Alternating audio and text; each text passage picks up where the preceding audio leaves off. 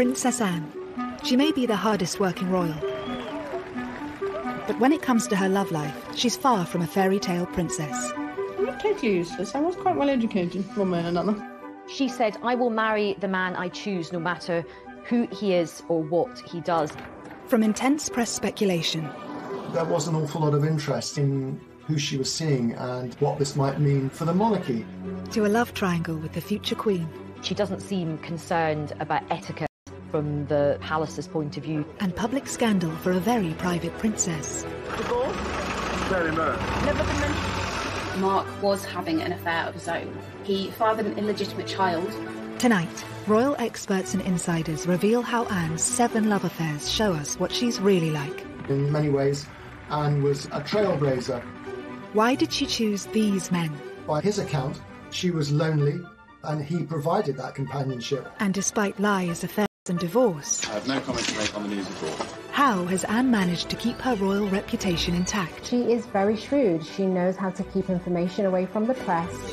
Scandal, controversy, and romance. These are the loves of Anne's life.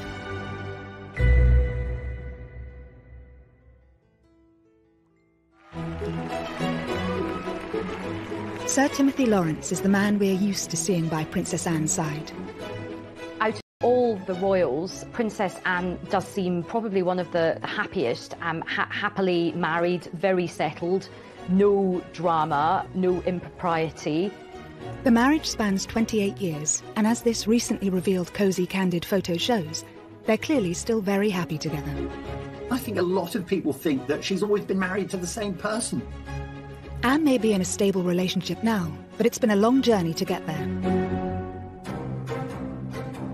She had a rumoured 7 relationships, each different from the last. Princess Anne's past is, to say the least, colourful. I mean, we know that she had 7 boyfriends. She was the first royal child to divorce. She married a commoner. She just was rebellious. Some of the boyfriends were considered incredibly unsuitable. This story begins whilst she was still in her youth, and perhaps the world's most eligible princess. And when the press reported Anne's very first boyfriend, it seemed like a perfect royal match. Gerald Ward was a friend of the royal family, a great friend of Prince Charles. He was regarded as suitable, if you like, by the palace, educated at Eton. The family had land in Wiltshire. But at 12 years older than 18-year-old Anne, what was it about Gerald that really attracted her to him? He was drawn to a good rider, good horseman. Her love for horses was almost all-consuming when she was young. Her father said once, if it doesn't fart and eat hay, she's not interested. They were spotted together shortly after Princess Anne finished her A-levels at boarding school. So this really puts her at, the age of 18, really quite young, feeling out these new relationships and kind of figuring out who she was. It's no surprise that her romance with Gerald fizzled out quickly. I think Anne felt she was being sort of pushed, slightly nudged towards this eminently suitable character. And I think she was very young. He was a good bit older. He was too tweedy. It was clear from early on that the young, strong-minded princess wasn't willing to let social expectations dictate her romantic life. Anne was always clear. She said, "I will marry the man I choose, no matter who he is or what he does." If you had not met a man whom you wanted to marry, do you think you would have married out of a sense of duty? No way. She'd led quite a sheltered life, and she needed to explore. She wanted to enjoy life. The romance was over quickly, but their connection didn't end there. Gerald marked the start of an unusual pattern Anne had with most of her ex-partners. Although their relationship did not last, she remained on very good terms with him, as did the rest of the family. Gerald actually ended up being one of Prince Harry's godparents. The fallout from Gerald showed Anne just how desperate the press were for stories about her love life. She was forced to come up with ways to keep her private life private. She resented the fact that the press would be interested in finding out who her boyfriends were. It also led to this sort of rather difficult relationship that she's had with the media over the years. She often came across as rather prickly, short-tempered. Because it's Anne noted this struggle in a Parkinson interview, in typical comedic fashion. Do you ever regret what you say to them? I mean, the report that went around the world was you told one photographer to naff off, I think it was. Do you wish to retract your choice of words, or...? No. Well, there was several of them, actually. Telling the press to leave her alone didn't always work. They soon got wind of another love affair. As quickly as Anne had shrugged off Gerald Ward, she picked up boyfriend number 2, who, unlike Gerald, was certainly not a conventional royal escort. The things that Sandy Harper did, the way he behaved, the way he dressed, that it set off alarm bells throughout the establishment, because although he had this background which was vaguely acceptable, he dressed very much like a hippie. He had long hair, he wore, because she'd escaped the sort of tweedy world which was still core to the royal family. After the eminently suitable Gerald Ward, Sandy was a breath of fresh air for the rebellious princess. Not a military man or an aristocrat, but a professional polo player whom she met through her love of horses. They were seen out at the discotheques that were springing up all over London in the late 60s and early 70s. I think one of the most striking things about it is that after an evening out, it was often Princess Anne who drove them home afterwards. She liked men who were fun, and she liked to be amused and entertained, people who were prepared to take a bit of a risk in their private life. The relationship told the world that Anne wasn't prepared to play by the royal rules. She was not a conventional princess, which she wryly admitted herself in the famous Parkinson interview. I didn't really fit somehow the image that the media thought I ought to have. I think, princesses, as you come in sort of fairy story, That's what they are, and somehow I didn't fit. Luckily for the stuffier types at the palace, neither Sandy nor Anne saw a future in their wild romance. He was a bit of a self-confessed ladies' man. He did do an interview where he said, I take a lot of girls out and the relationships don't work out. I think probably that was the most exciting time of her life, in a way, but she knew it couldn't last. So she knew it was almost like she was being allowed to play for a while before the serious business of being a grown-up royal had to begin. By age 20, speculation about Anne's love life was rife, and when rumoured boyfriend number 3 hit the headlines, it seemed Anne was open to becoming a grown-up royal. Richard Meade was another extremely accomplished horseman, and in fact one of our most decorated Olympians. His love of horses, that rivalled even hers, seems to have been a huge attraction for Anne. But unlike Sandy before him, Richard also had an understanding of her royal life. Meade was definitely part of that approved social set that it was okay for the royals to mix with, because, they knew his background, they knew his family. He was also quite discreet, which is obviously something that the royals really take quite seriously. And she really wouldn't have been interested in someone that fawned over her and her royal status. But I think for her, the main thing would have been someone that could deal with her no-nonsense attitude. Richard seemed to be the favourite for the princess's hand. I think there was a lot more talk about Richard Meade as a potential husband for Anne than there had been hitherto about anyone else. But Anne's own father had his doubts.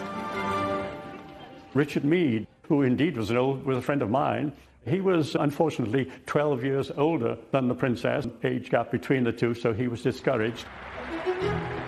Anne was just 20, and Richard may have been just too grown up for the young princess. She seems to have listened to her father, and after less than 2 years, the pair parted ways. She was in no great hurry. Times had changed. She was not under pressure to marry. She didn't have to produce an heir to the throne. It gave her a degree of freedom that her brother never really had to enjoy. And she was determined to enjoy it. And if that meant dating 1, 2, 3, 4, 5 men before she married, then so be it. Richard Meade, he became quite a close friend. They could go on horse events together, and his children became very friendly with Prince William and Prince Harry. So she wasn't spiteful, she wasn't bitter. Next, Anne's most risky romance has been under wraps for years, involving a complicated love quadrangle. He would have been a complete no-no for the royal family.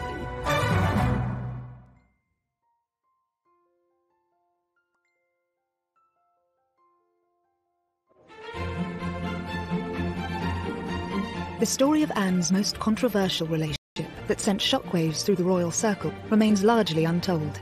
By age 20, Anne had met rumoured boyfriend number 4. Andrew Parker Bowles, I think, was a serious contender, a very distinguished army officer as well, and a very great favourite of the Queen. And his relationship with the royal family goes back so far, he was actually in the procession at the Queen's coronation. I think she was very intrigued by him. He was a very suave, sophisticated figure, much more experienced in the ways of the world than the men she'd hitherto been dating. But there was one slight problem. Anne wasn't the only woman Andrew was seducing. The name is familiar, of course, because he was dating a young woman called Camilla Shand, who became Camilla Parker Bowles and is now, of course, the wife of the Prince of Wales. But he was also seeing a lot of other women in his spare time. It was thought that when he cheated on Camilla with Princess Anne, that Camilla decided to get a bit of revenge, and that was when she actually started up her own relationship with Prince Charles. Thus began Anne's best-kept secret, a rumoured royal quadrangle involving the Queen's 2 eldest children. The relationship shows that for the determined forthright Anne, there was to be no settling in her pursuit of happiness, even for the sake of appearances. There's very much a sense of, well, if a guy can do it, why can't I with Princess Anne?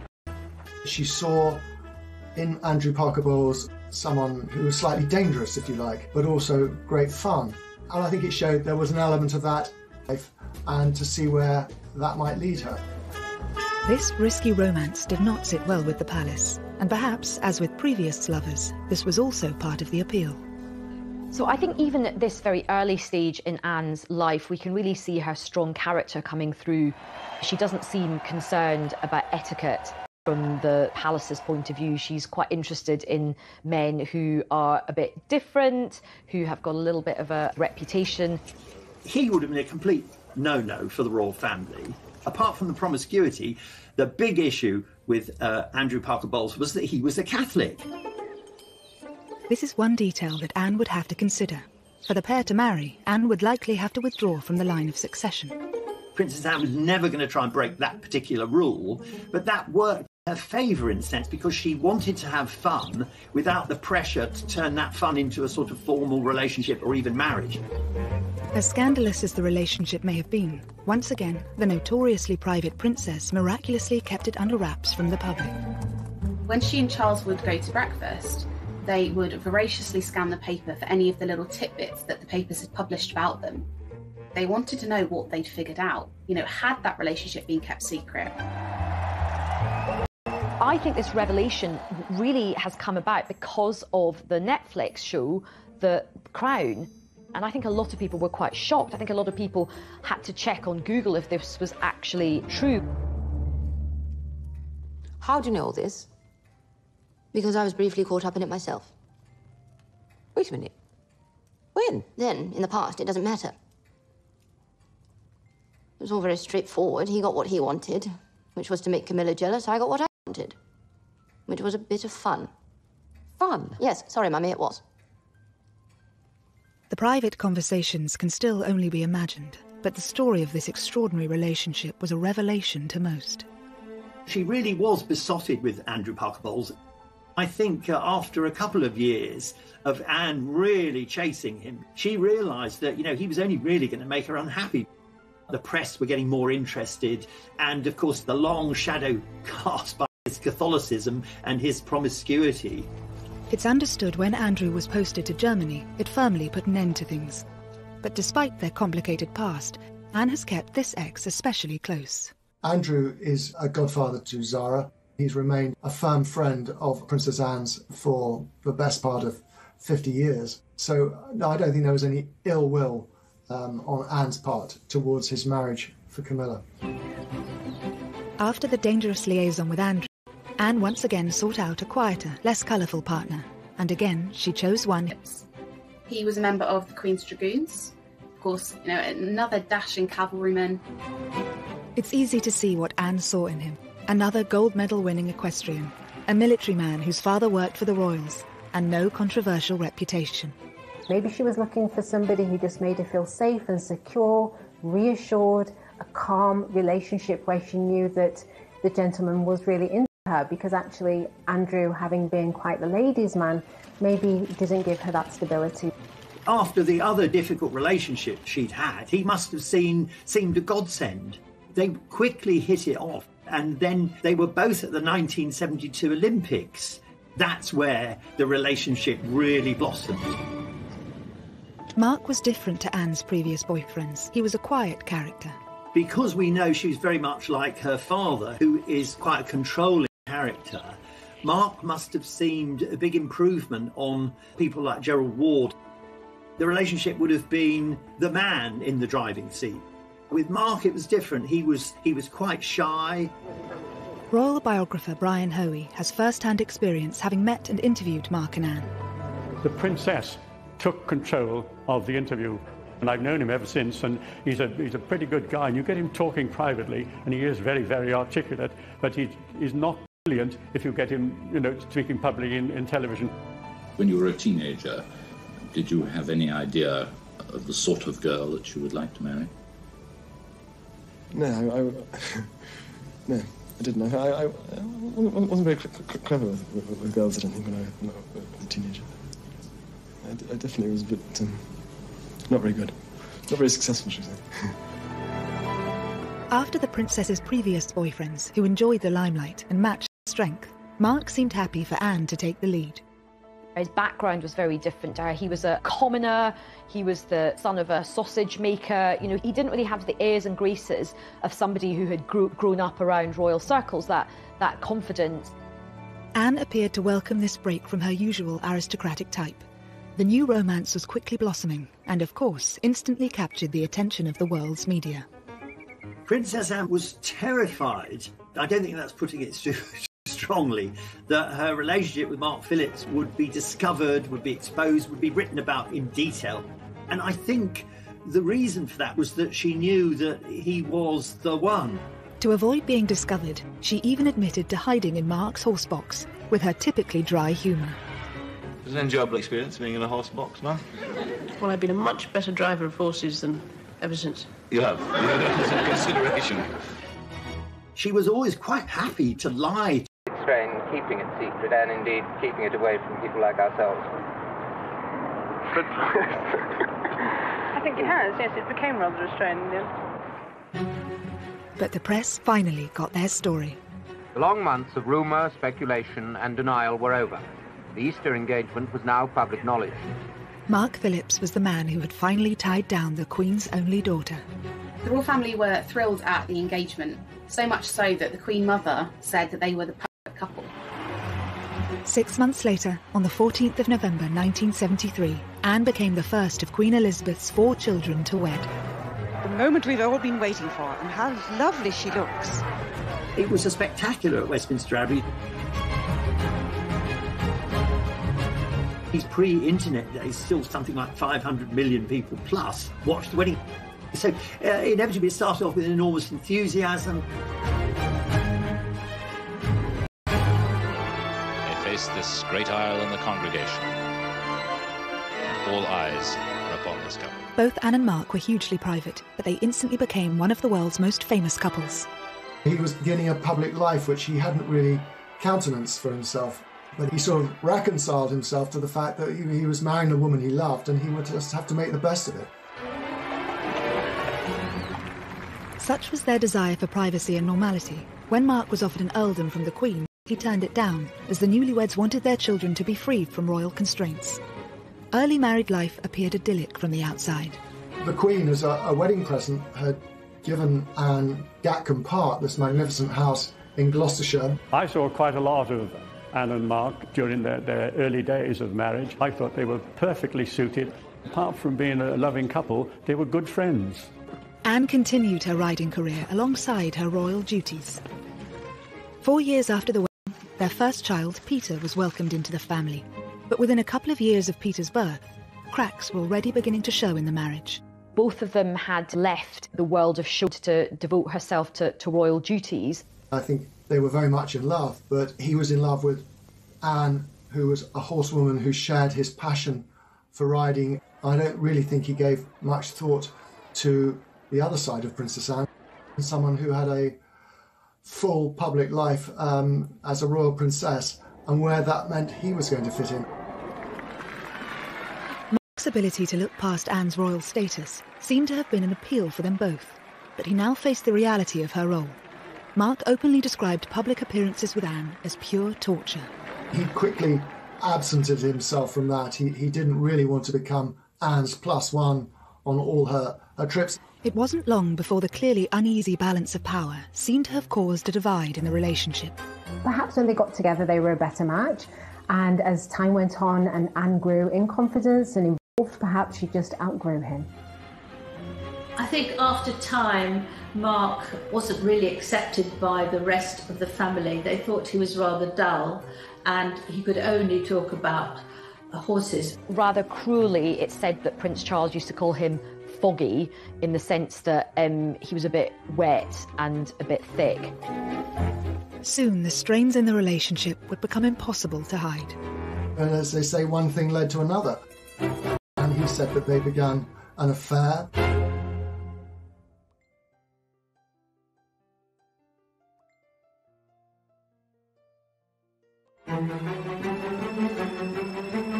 If the first few years of Princess Anne and Mark Philip's marriage had shown cracks, 6 years in, a chasm was appearing.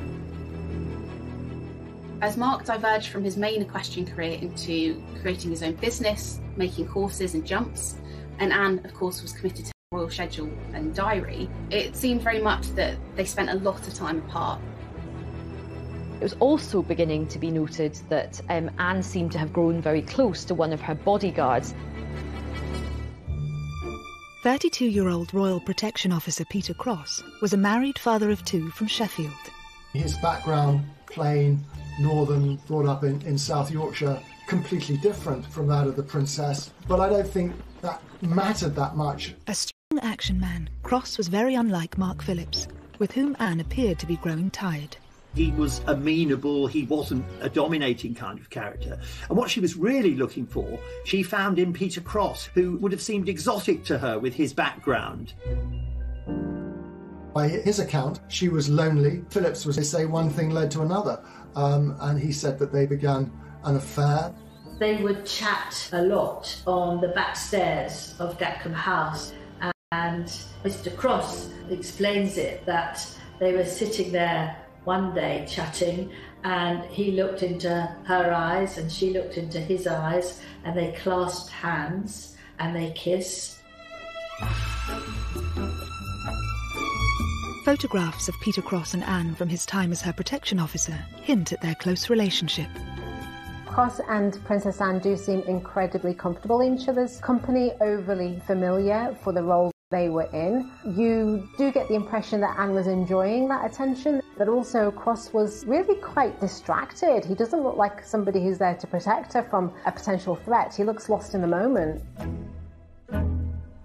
He began to dress rather like the sort of tweedy, horsey people that Anne surrounded herself with. He wore tweed caps, moleskin trousers. He began to look the part, and so the rumour mill began to work.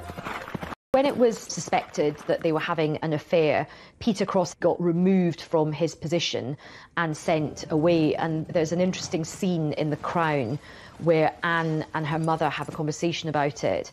You can't. Here's the one thing that makes me happy. You have so much to make you happy. Then how come none of it does?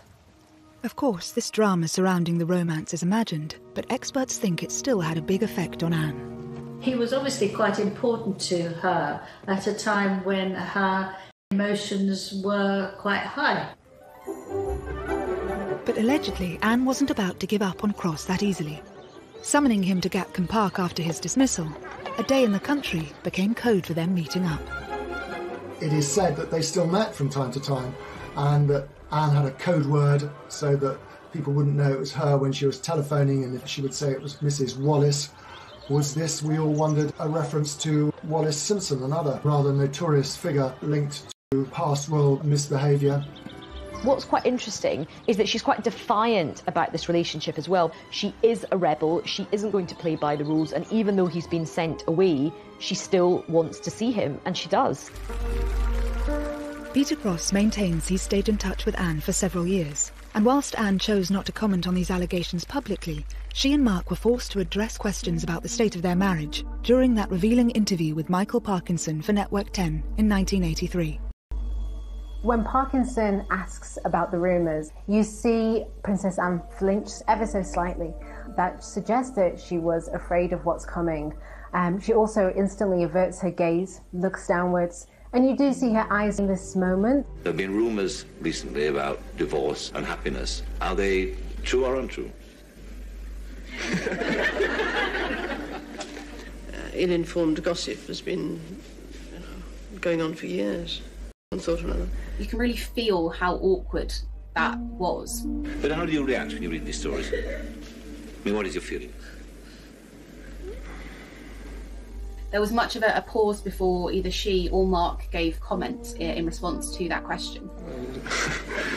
It's a difficult question to answer, and it depends. There's a moment where he starts speaking, you can sort of see her swallowing and just looking visibly uncomfortable. I think to a large extent you ignore them. I think, but then if they start to persist and go on and on and on, then it starts to become a bit trying. You eventually feel that...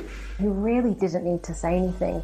She'd left it in a good place, but then he comes in, he responds with that nervousness, and in explaining himself actually just makes them look guilty of hiding something, and essentially kind of undoes what she says. The body language between them was absolutely terrible. They did not look like they even liked each other, let alone happily married together. After keeping quiet about the alleged affair at the time, in 1985, Peter Cross sold his story to the News of the World. He blurted out all the details of their intimacy and their closeness and the fact that she had taken a real shine to him. I interviewed Mark Phillips, and this was shortly after the scandal. He said, "Policeman, don't talk to me about bloody policemen." She didn't like the idea that this relationship between his wife and a lowly policeman had been splashed all over the newspapers. Anne would have been mortified to have heard these stories shared about herself, whether they were true or not. You know, we only have Peter Cross's word for all of this. Anne has never uttered a scintilla of comment about it or not. Anne's ability to remain tight-lipped about her private life may be one of the reasons why she escaped this scandal pretty much unscathed. I think Anne didn't get a huge negative response from the public was because she didn't say anything. She didn't confirm it. She didn't deny it. She just got on with her daily life. She just didn't feel the need to actually address it because it was her private life that the public were not entitled to know about. I think the public's view was that this is just scandalous muckraking, and they were prepared to give the benefit of the doubt. Another reason Anne's reputation remained largely intact following these revelations was with Lady Diana. Once Diana arrived, Princess Anne was out of the picture.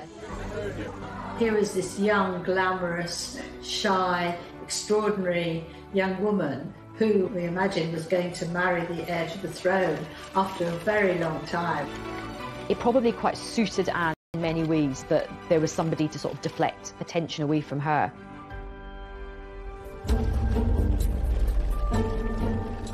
Rumours may have circulated about Anne during her marriage, but husband Mark Phillips was far from the innocent party. Mark was linked to a number of women throughout the course of his marriage. All of these affairs were denied, but nonetheless he was followed round by these rumours for a large part of his marriage. Mark Phillips was leading a fairly, how shall I put it, rackety life. He was going off around the world. He had all sorts of opportunities to misbehave. But one liaison which took place in New Zealand in 1984 was to become especially significant. Mark Phillips had an affair with an art teacher called Heather Tonkin in Auckland, and he met her at a riding clinic and took a shine to her, and they had a one-night stand.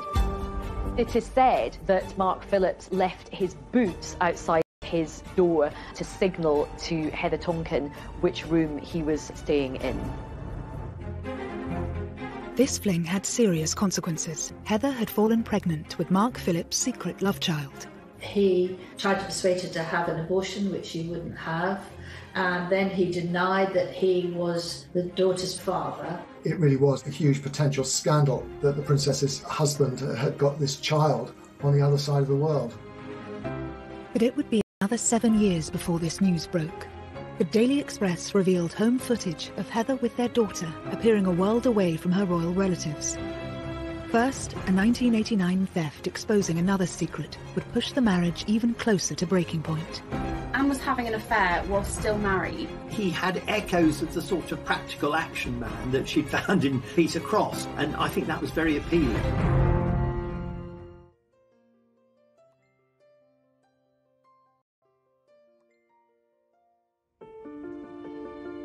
By 1989, Princess Anne's 16-year marriage to Captain Mark Phillips had been dogged by rumours of numerous infidelities on both sides, and the couple were now rarely seen in public together. Although still married, they were leading completely separate lives by then. Now a theft at Windsor Castle was about to spell the end of the marriage once and for all. But it would also allow Anne to finally settle with a man who'd make her truly happy. In 1989, a set of letters were actually handed to the Sun newspaper. Actually, wouldn't publish their contents. Instead, they passed the letters on to Scotland Yard, and an investigation was launched to figure out exactly how these letters had been taken. The Sun might not have published the letters, but they still got their story. Although the Sun newspaper hadn't published the content of the letters, it was known that they were affectionate. They used terms like darling, so it would have set tongues wagging that there was potentially something going on. With the rumour mill swirling, in a surprise move a week later, it was the palace who named the author of these letters. This is the man now known to have written the stolen letters to the Princess Royal, Commander Timothy Lawrence, equerry to the Queen. They issued a statement, but they denied that there was any inappropriate relationship. They were trying to suggest it was entirely innocent, but the Queen's daughter and the Queen's equerry, as a rule, don't tend to exchange letters. 34-year-old Tim Lawrence had joined the royal household from the Navy in 1986. At the 7th attempt, Anne had chosen a man who could be strong, but also knew how to allow a princess her space.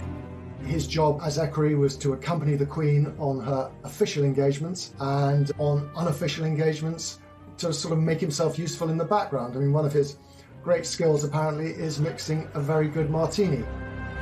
And what's interesting is that he got this role coming from, quite a humble background. Here's a man who was born in Camberwell, didn't go to one of the great public schools, wasn't linked to the royal family at all, and certainly wasn't part of the horsey world. Tim really couldn't care less about horses, which of course was something that we've seen in many of Princess Anne's relationships, that they were all equestrians.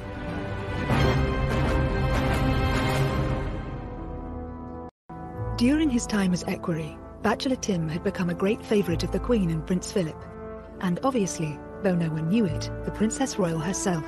But why had Anne fallen for a royal attendant 5 years her junior? Equerries are chosen as much for their charm and their ability to get on with the royals as they are for any other military disciplines they might have. So in many ways, it kind of came as no surprise that Anne should be attracted to a man like Tim Lawrence. He had echoes of the sort of practical action man that she'd found in Peter Cross, and I think that was very appealing.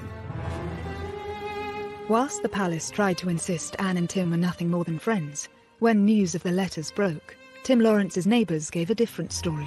They could see her come and they could see her go, but they never told the press about it. They just accepted it. And when the press discovered and rushed down there to talk to it, it's been going on for a long time. She's here nearly every weekend.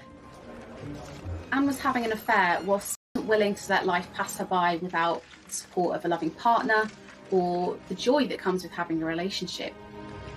She doesn't let societal norms or even royal protocol hold her back. And she's quite modern from that point of view. She's quite sort of forward.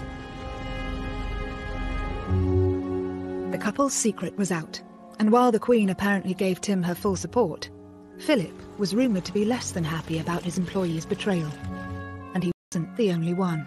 Anne was still married to Captain Mark Phillips. Not one to miss a story, reporters dashed up to Mark and asked him about these letters and what he thought. He found it very embarrassing for him and possibly even humiliating because he wasn't aware of what was going on.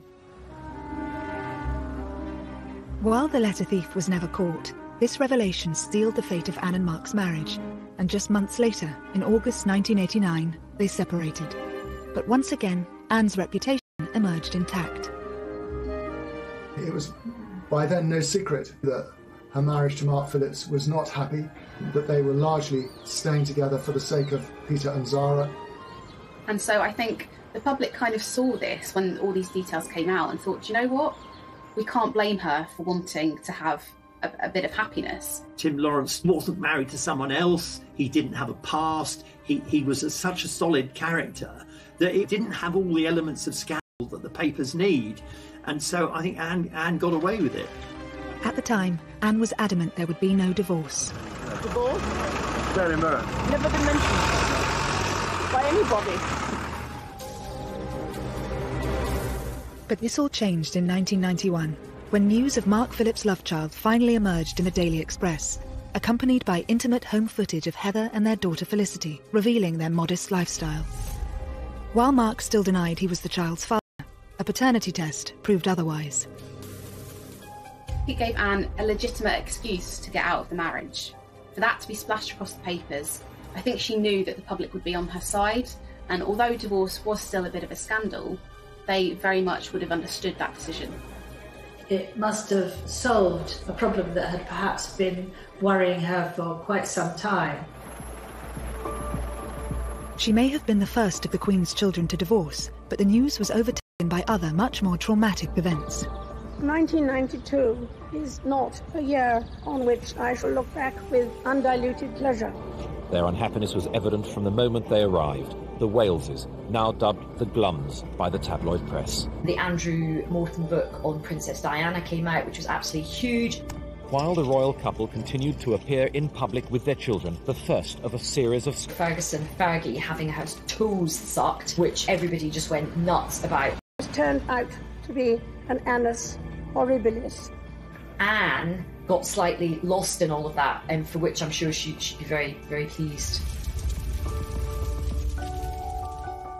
Only 1 month after her divorce, Princess Anne and Tim Lawrence were photographed as an official couple for the very first time.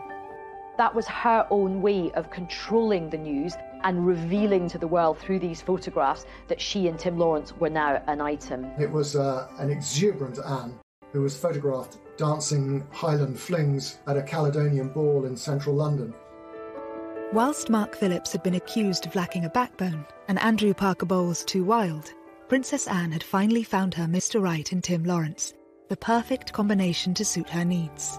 I think he's the sort of man that Princess Anne was looking for, actually. You know, stable, thorough, reliable, honourable, who would let her take the royal position. And he was there, but he didn't seem to be somebody who would be walking way behind, uninvolved and feeling neglected.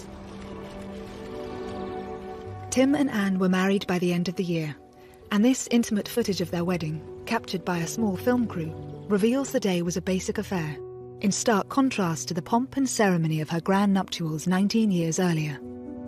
It was, on the Princess Royal's insistence, a private family occasion at Cratty Church today, a church just outside Balmoral Castle, and one she's been going to since she was a small child. The Princess and Tim went to Scotland to get married because at that time the Church of England refused to marry divorcees again in church, and she wanted to get married in church. She would have preferred it, of course, if there hadn't been a single photographer there. I was up there for it. I mean, at the Times, it was characterised as being rather joyless. I think that was largely because of the time of year, the weather, and the number of guests, in contrast to her grand wedding at Westminster Abbey all those years earlier. But I think that's very unfair. It was the wedding that the two of them wanted. I do think Princess Anne has found her true love. She looked genuinely happy. Some people said they haven't seen her look as happy for years and years. At 28 years and counting, Anne now has the second longest running marriage in the royal family. Although her love life has courted controversy at times, she can also boast an unblemished public image. Anne has been shaped by each and every one of her 7 relationships, all of them influencing the Princess Royal we know today. I think they show us, in a sense, Anne's journey from this innocent, willful, slightly rebellious girl to the very solid, dutiful woman we have now. Because they were, in a sense, mistakes from which she learned. She's come to quite a strong conclusion about what works for her. She did seek out the sort of love that she wanted, despite many of the constraints that were on her from a young age. I think she's a bit of a beacon for modernity and modern marriages and modern relationships today.